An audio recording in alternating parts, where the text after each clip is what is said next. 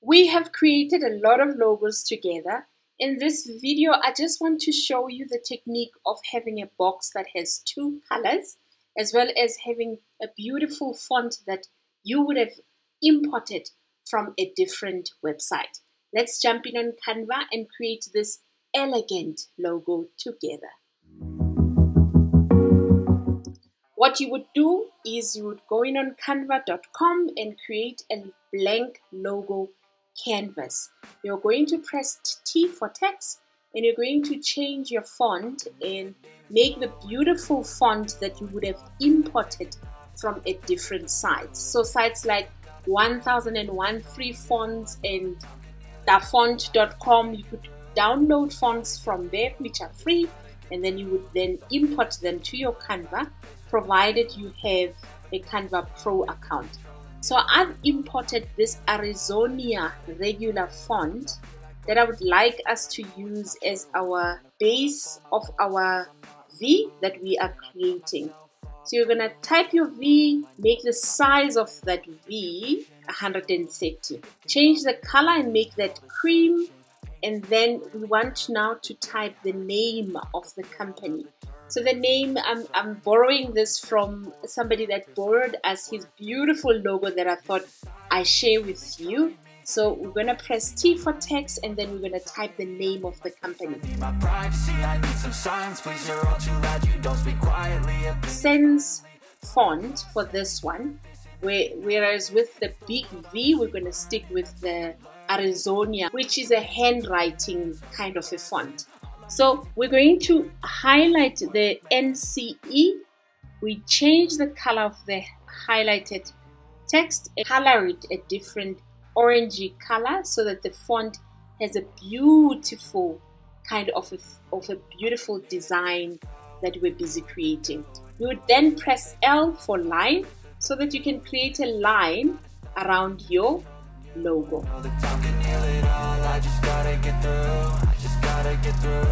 I'm going to zoom in so that I'm able to manage my design.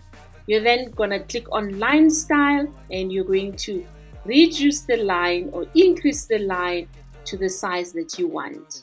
So I'm going to make it a 4. I try to be human, find a solution, my evolution. A place like this, it didn't exist, we made it like this. So you can go pick the bad or the good, got a glass half wish. I know, it's easier to hide than just to lay low.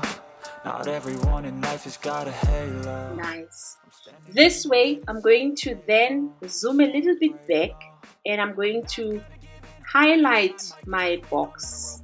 And I'm going to group it so that it is all in the same. So let's highlight this section as well, group it so that the 3 are 1, and I'm gonna copy that, Control C, and then click on my group, Command C and Command V, rotate that to the other side and then move it so that it is on the other side, exactly like that.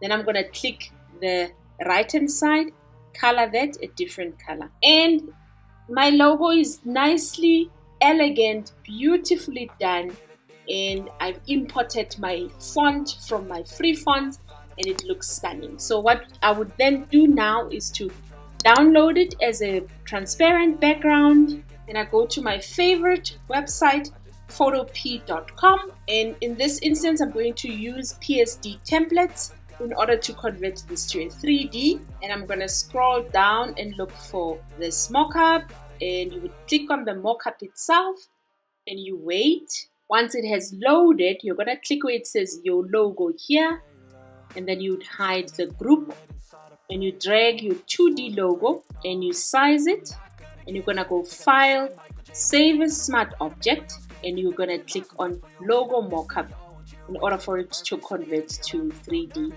And it looks absolutely stunning. And then you're able to export it, file, export as a PNG, JPEG, SVG, based on what the customer wants, and you would share the other files with the customer as well, and not just this PNG 3D that you've created. If you have missed that video that I created of how to import fonts to your Canva, you can click on the link above and go watch that video. It's going to help you a lot to learn how to import beautiful fonts on Canva. I will see you on the next video.